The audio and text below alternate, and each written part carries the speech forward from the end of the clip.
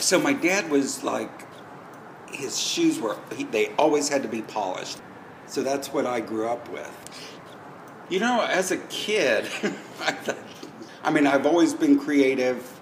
At the same time, like I grew up with a mother telling me that no matter what she did for me, it was never good enough. Doing that, it taught me to, or helped me to develop a discerning eye, a discerning taste.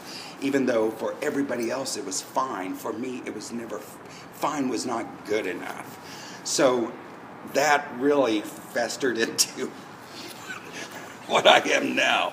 But my clients, actually, it's turned into a positive for my clients because they know they're going to get the best out of me. Even when they feel satisfied themselves, if it's not where I think it needs to be, then I move it until it's right.